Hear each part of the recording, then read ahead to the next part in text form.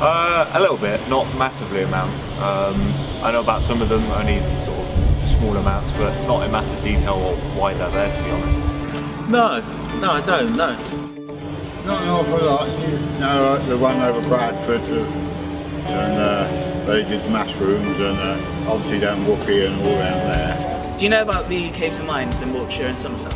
No, I don't. Not really, no. I know there's some in Bath and some out at Monkton Farleys or Farley Hungerford or one of those ones. And they have some at Corsham, of course, yeah.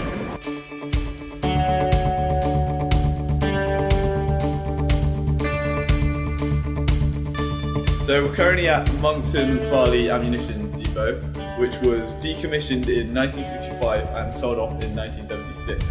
After passing through the hands of several different owners, Monkton Farley mine was almost destroyed by theft and vandalism. So we're now going to have a look inside and see what we can uncover.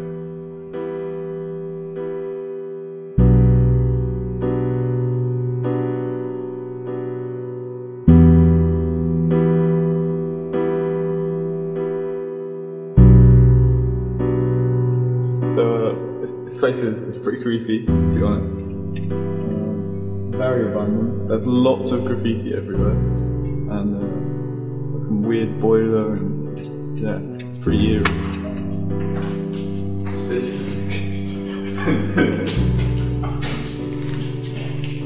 Oh, that's weird. That's really weird. Oh gosh, look at that.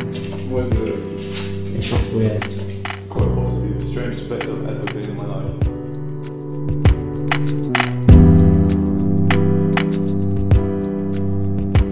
Well, stone's been quarried at Monkton Farley probably since Roman times. There's a Roman villa down in the valley, but the underground quarrying probably started around about 1830 and continued for about 100 years. So by 1930, the stone reserves were beginning to run out.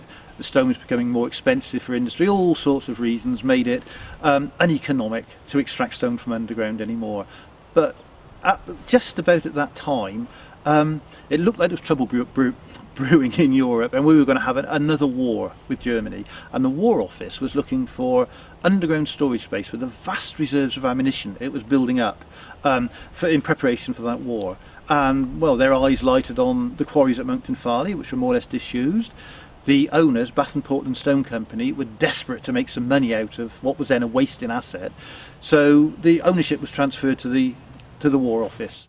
One of the things that's worth remembering about all of the mines and quarries in North Wiltshire, and there's about 1,000 acres of them, is that although quarrying had more or less come to an end by 1930, the industry continued in a small way right up to the beginning of the Second World War. And then suddenly, one day, the War Office requisitioning officer comes along, and all of the quarries are requisitioned from the Bath and Portland Stone Company. So quarrying stops, the end of the industry stops overnight. Although we're not in Wiltshire or Somerset, we're currently in Bristol being given a guided tour of the Redcliffe Caves. I've been giving guided tours now for 18 years, and I've done a load of research about them. Funnily enough, no caves. They were all dug out by man. Pick, shovel and wheelbarrow, probably between the years 1650 to 1750, to make glass. They crushed the sand, mixed it with minerals and made it into glass. But the caves go back to 1346, when a hermit sat in part of the caves and prayed for the Berkeley family of Gloucestershire. What got you interested in mining and caving? Well, it's quite funny. We talked about it earlier briefly. I was an apprentice at Copenhagen, as an underground facility then for the Ministry of Defence to store goods. And one of the guys who was an apprentice with me, he said, "I've been caving before, would you like to go?" And I went, and that was something like 45 years ago, and I enjoyed it. It was a very strange experience, the darkness and the strange noises and the water. But 45 years later, I'm still doing it, still investigating the history, writing about caving and digging. Because when the glaciers left the country, there were massive rivers generated with the ice melting, and they washed silt into existing caves. So we dig the silt out and try and find new caves.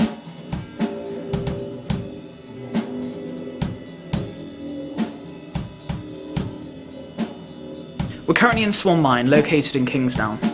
Kingsdown was the less important working. It was not viable to lay down trolley roads, and the stone was carried away by horse-drawn wagons and carts. The last newcomer to dig stone in Kingsdown Quarry was A. W. Angel of Barford from 1921 to 1926. I find it weird that this whole underground world is below people's feet, and some people may not even know it exists.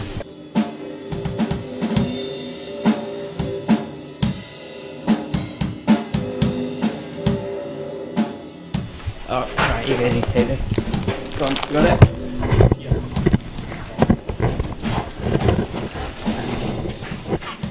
What do I even do?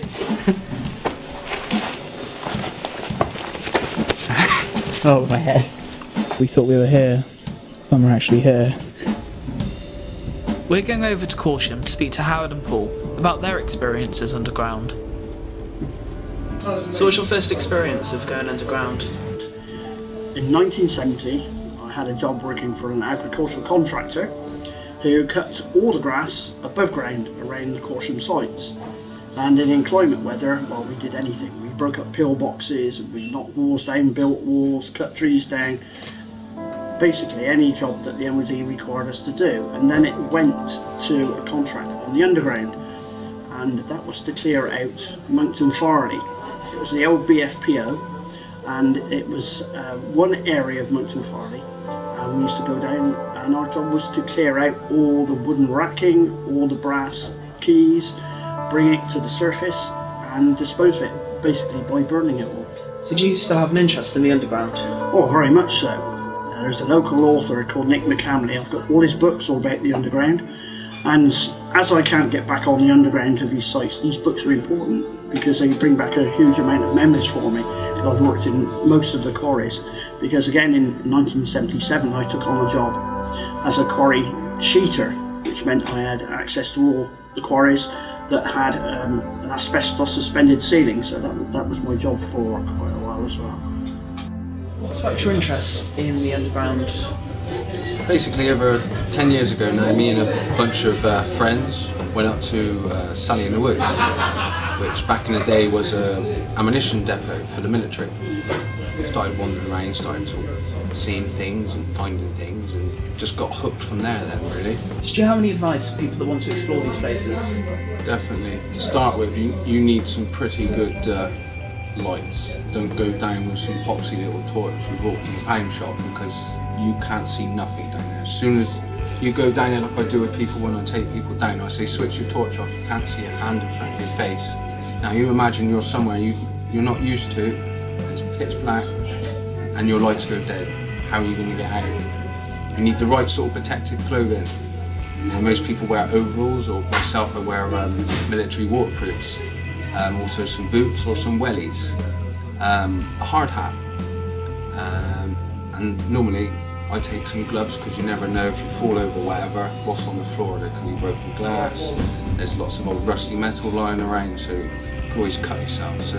But my main thing is you always must, and I mean this, must go down with someone that knows where they're going. It doesn't matter if it's a small mine or a big mine, things can happen and you can get lost. But always remember to tell somebody who's not going where you're going, and say what time you're going down, what time you're coming out, and to contact them after you've got out. Because if you're in somewhere, nobody knows where you've gone, that's it, mate. Nobody knows where you are. So just be careful, and always go with somebody that knows what they're doing and been there before.